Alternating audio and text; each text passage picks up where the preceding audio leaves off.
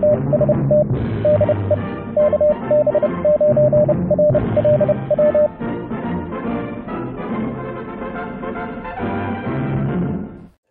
YouTubers and fellow hams. Well, this is the video where I'm going to test this Prusament magnetite filament with RF. See if it's reflective or not, if it can make RF reflectors. This is the magnetic filament.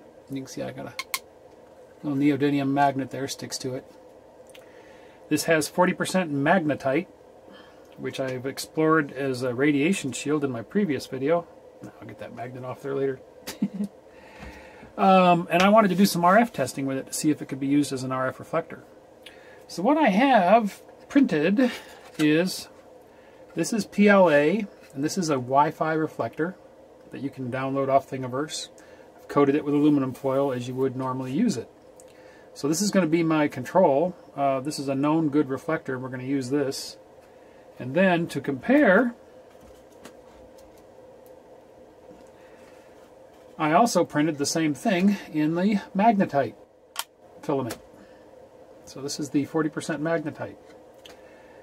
So we will compare reflectivity of the RF. Let me show you the testing setup, and let's do some tests. Alright, somebody's going to want to know if this stuff is resistive or not. Conductive. And by the way, it really prints pretty. I mean, this is just, look at that finish. You can see my fingerprints on it. It's so smooth. See my fingerprints on there? Kind of tricky to print though. It does want to splatter a tiny bit and gather on the end of the nozzle. I had to actually pause one print when I was doing the radiation testing a couple of times to clean the nozzle. So, we've got the old Fluke 77 out here on resistance. And there we go. About 5.1 mega ohms, 5 mega ohms through my body. Alright, so nothing. I can get the probes really close. They're about 1 millimeter apart. Nothing. So no, it's not conductive. You're not going to print an antenna with the magnetite filament. So there you go. Well, this is going to be my source. I've got this Wi-Fi Yagi antenna. And down here, I've currently got the CC Nano VNA hooked up to it. And as you can see, we've got resonance over a broad area. But specifically 2.29 megahertz, or gigahertz, 2.29 gigahertz, which is where I am going to be doing my testing because my receive antenna is resonant at 2.29 gigahertz. So the Yagi is giving us an SWR of 1.19 or 1.2 to 1 at that frequency. Quite good. What I'm going to do is I'm going to put the little Nano VNA into signal generator mode on 2.29 gigahertz.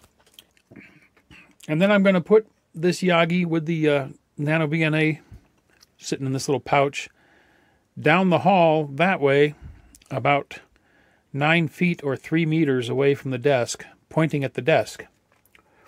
And over here at the desk, I'll have this pie tin that I use for testing rubber duck antennas with this little antenna that I made out of a short stub of coax. And I've already trimmed and tuned this. This is resonant at 2.29 gigahertz, which I'll show you a photo of right here. So why 2.29? Well, it's outside of the 2.4 gigahertz Wi-Fi range, so we won't get any interference from Wi-Fi. And I will have on the desk this little antenna and the tiny SA spectrum analyzer connected to it to receive signals coming from the signal generator, the Nano VNA, and the Yagi 9 feet that way. That'll give me a directional source, and I can then do some measurements. We're set up. The Yagi is down the hall, pointing in this direction, and we are seeing a signal level that's sitting around,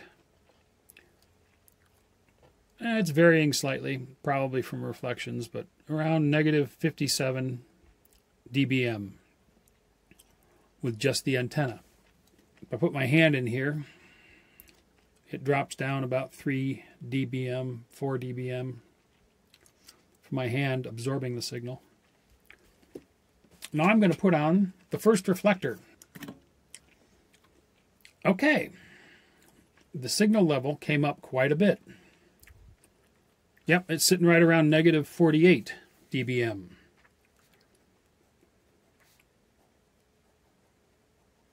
Pretty good. Now the big question. This is the magnetite reflector.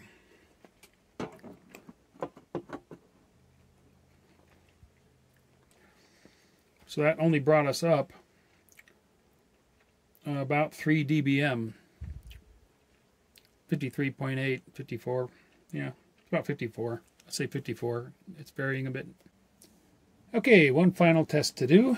I have printed this shield. This will go down over the antenna. This is 2 millimeters thick magnetite filled PETG. So we're still sitting at our baseline of negative 57 dB. I'm going to put the shield over the antenna. Didn't really drop much at all. So, as a shield, it doesn't really make much of a difference at all. So, RF reflectivity and RF shielding capabilities of it are present but minimal. Well, so there you go. It does have some RF reflective properties, but not very good. It's not a good reflector. So you wouldn't be using it to print a parabolic reflector dish. And this RF shielding, well, as you saw when I put the shield on there, no difference at all, really. RF goes right through it.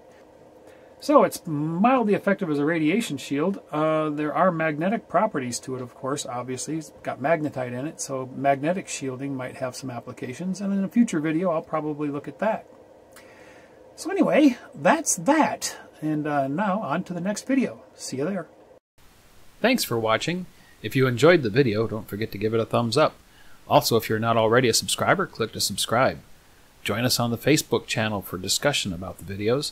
And if you'd like to help support this channel, please click to support me on my Patreon page.